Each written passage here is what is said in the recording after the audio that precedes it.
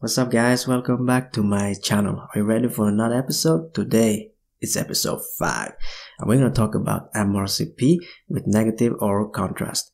All around the world people are using different kind of juices, everything from ICAD juice to blueberry juice, pineapple juice and even black tea. The reason for this is that we want to suppress the signal in the gastrointestinal tract. So I have a special fruit with me here today which I'm going to present to you, which do the same thing as the other juices. Hang on and I will show you.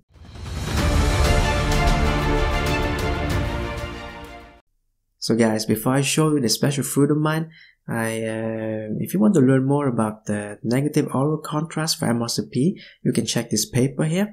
I will put the link in the description down below. So the special fruit of mine I want to present here today, it's not only good to eat, it's also cool to scan on MR scanners because you get really great images.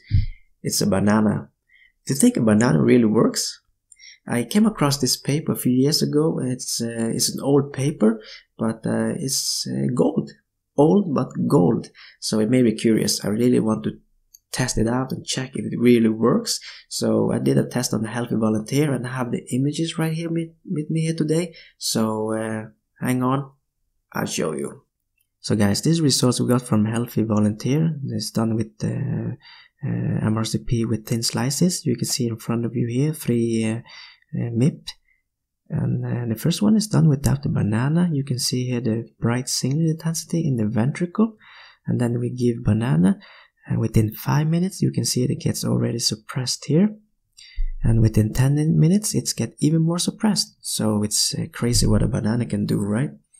And the next thing I want to show you guys is the thick slices done without banana on the same healthy volunteer and with banana. So it happens really fast, this suppression part, and within 5 minutes and within 10 minutes is amazing.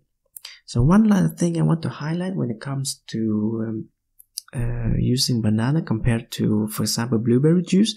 This in front of you see here is a T1 weighted spoil gradient sequence with the fat suppression on. Take a closer look at the ventricle. There's no bright signal after giving banana in the ventricle here. But after blueberry juice, you get a really bright signal in the ventricle. So the advantage of banana is that it's not fluid in consistency and therefore it's not give rise to artifact caused by a reflux of oral negative contrast into the common bile duct.